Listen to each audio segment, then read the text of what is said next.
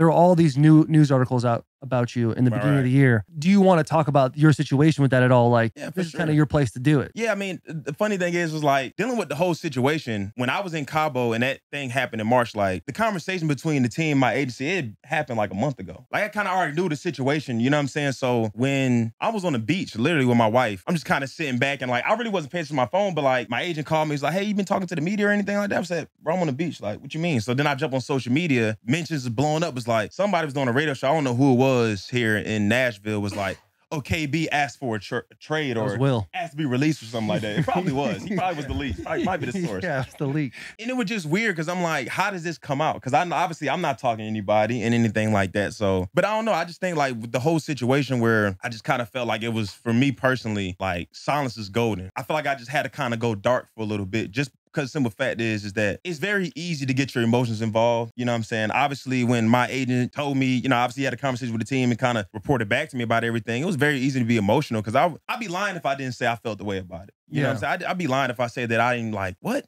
They asked for what? But at the same time, like you can't be emotional in business. I had to find a way to make sure that, you know, just to compartmentalize everything and just kind of keep my emotions out of it when I'm making these different decisions and stuff like that. So yeah, man, it was, you know, it happened, you know what I mean? And I think we're in a good place right now.